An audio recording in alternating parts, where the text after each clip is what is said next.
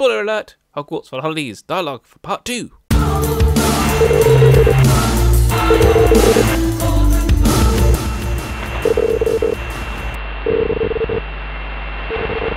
Welcome back to good people to Zealman's Wizarding World, your Wizarding Night channel Suburban Twist. Okay, third video for this event. This is the dialogue for Hogwarts for the Holiday part 2. And yes, major spoiler alert, and things get quite good in part 2.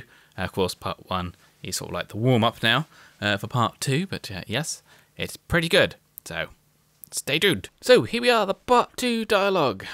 It's all kicking off now. Intro. Harry. Grim's surge has returned. Once again, it appears to be centered around his memories of Christmases spent at Hogwarts with their house portraits and ghosts. Supposedly, at least. Constance and Hermione are skeptical of Grim. They suspect he may be using this surge to mislead us. Greengrass, bloody Greengrass, and you disagree? Harry. Grim has been integral in helping us understand the capabilities of the Calamity and the extent to which it can be manipulated. If he is a part of a cabal of dark witches and wizards, why would he communicate with us at all? Greengrass. To throw suspicion off himself? Or perhaps this is some elaborate plan to get revenge against us for closing the London 5 investigation. Only Grim knows for certain. All I'm saying is be careful, Harry. It seems more than mere coincidence that Surge has come along to steal your attention right away as this sinister activity in the Calamity has reached a head. Moving on to the images. Brilliant Godric Gryffindor Portrait. Harry. It's been difficult explaining to James, Lee and Albus why I haven't been home to bake gingerbread or hang stockings. Ginny has been painting me as some Godric Gryffindor-esque figure, bravely and selflessly working to fight evil. But truthfully, I would much rather be celebrating Christmas with them. So why don't I take Hermione and Constance up on their offer and take the rest of the holidays off? Hermione theorised I'm pushing myself out of a sense of obligation. She's absolutely right. Desperation drove Grim to start the Calamity. Desperation he might not have felt had I handled the London 5 investigation better. No matter how much I love to drop everything and spend the holidays entirely with my family, I can't in good conscience do so. Not while Grim and Penelope's children go another Christmas without their parents. That must suck. Good old Harry. Brilliant Rowena Ravenclaw Portrait. Constance. When I was a student at Hogwarts, I rubbed Rowena Ravenclaw's portrait before every exam in the hopes that I could absorb some of her intelligence. Unfortunately, the only thing that wore off for me was paint. Nearly Headless Nick. Hermione. Professor McGonagall, you're back again. Has Grim sent a false memory to another Hogwarts ghost? McGonagall. Yes, apparently he asked Sir Nicholas to stand guard at the grand staircase until he's been found. Hermione. First, Grim instructs the Fat Friar to mine the portraits. Now this. Is he trying to tell us someone's hiding in or behind one of the portraits in the grand staircase? Is that even possible? McGonagall. My dear, if there's one thing I've learned all my years at Hogwarts, is that anything is possible. McGonagall. I apologise for showing up unannounced again, but it seems Grim Fawley has once more reached out to one of Hogwarts' resident ghosts. This time, he apparently contacted the Grey Lady. Hermione. What did he say? McGonagall. We're not sure. Why am I going Irish? We're not sure. The only reason we know Grim spoke to the Grey Lady at all is because she told a curious Ravenclaw as much. Apparently the student spotted her canvassing the grand staircase.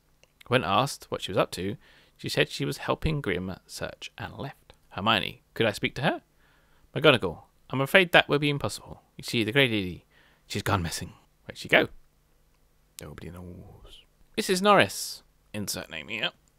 Many students consider Filch to be a heartless menace, but I saw the way he cared for Mrs. Norris. No one who loved an animal that much could possibly be all bad. Yes, mysterious note pieces. We have mysterious note pieces again. So, the first piece. Constance. Look, another fragment of a note. I bet my wand it's from Grim. I think we'll get a straight answer about why he started this surge once we reassemble all the pieces. Hermione. I think he'll give us an answer. Whether or not it'll be a truthful one, well, that's the million-galleon question, isn't it? Fifth piece. Constance. I can make out part of the note now. I found one. He's written in Grim's handwriting. Hermione. Found one what? Constance. I'm not sure, but I'm going to go out on a whimpering willow limb and say it's probably not the perfect Christmas present. The final piece. Constance. I wish I could say that everything's been cleared up now that we've assembled the entire note. But I might be even more confused than I was before. He'll be waiting for you where the Prince of Enchanters is enthroned. The rest is up to you. What kind of message is that? Hermione. An encoded one, no doubt. Constance. Grim is nothing if not cryptic, is he? Still, I can't help but wonder why, for all his posturing of needing our help, he continues to be so frustratingly vague. The riddle is one thing, but we don't even know who this he is. Hermione. Perhaps he wants to prevent the information from falling into the wrong hands.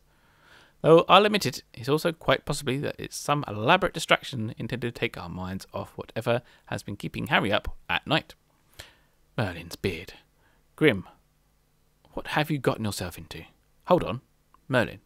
Could it be? I'll have to look into this. Could it be the portrait of Merlin? Bah. The end dialogue. Hermione. I think I figured out Grim's message. The emphasis on portraits. The comment about the place where the Prince of Enchanters is enthroned. Advising nearly Headless Nick to patrol the grand staircase. He's trying to tell us someone's hidden in Hogwarts' portraits of Merlin. Harry. As usual, Hermione, you're spot on. An urgent owl from Professor McGonagall just arrived. Apparently they found the Grey Lady and Kit Gerard. Nearly Headless Nick spotted him inside the portrait of Merlin in the grand staircase. Just like you said, it's all here in her letter. Constance. Kit Gerard, as in the Kit Gerard, the reporter who went missing with the rest of the London Five? But it's been years. I assume he'd... Hermione? Died? Me too. But sure enough, the man sealed inside the portrait does indeed appear to be Kit. Though he curiously doesn't seem to be able to remember anything about himself or how he got there. Harry, this is incredible. Truly, Grim has delivered us and the Gerard family a Christmas gift we'll never forget. Holy crap. So, big thing. Kit Gerard has appeared. One of the London Five, who's been missing for years, is actually back. Which is kind of amazing, really. It's the first kind of proper link back to the London Five we have for quite some time. Yes, his memory has been affected and he can't remember anything, which is jolly annoying as a plot device. We have no way of knowing anything else, but he is back. He's back. And now from the text that Grim was saying that he was working on something, it seems that somehow Grim did it. So, could my theories be true? Could Grim be held captive by the Unforgivable, and he's being forced to do their will, perhaps to try and get Voldemort back, but has also sneakily got Kit Gerard back as well, into at least into a portrait. I don't know how you get someone out of a portrait. That's kind of a Hogwarts mystery thing, actually. There's someone trapped in a portrait. So Penny Haywood's sister, Beatrice, was also trapped in a portrait in Hogwarts mystery. Except, I don't know how she got out. They got her out somehow. So if you know, I can't find it on Google. I can't find it anyway. So if you know how that happened, let me know in the comments below. So let me know in the comments below what you think about these storylines, how we're going so far. I'm actually quite excited now. Grim Foley is definitely still working on the London 5 thing, and somehow it seems to be relatively possible. Don't forget to follow me on Twitter @Zealman for all the latest news as and when it comes out. Also Instagram for AR pictures and stuff like that. Yes, Twitch, never really got my head around it quite yet, but hopefully at some point soon, maybe in the new year, I'll be able to get something going on there. So until next time, brush up on your spells, get your ones ready, wizards unite.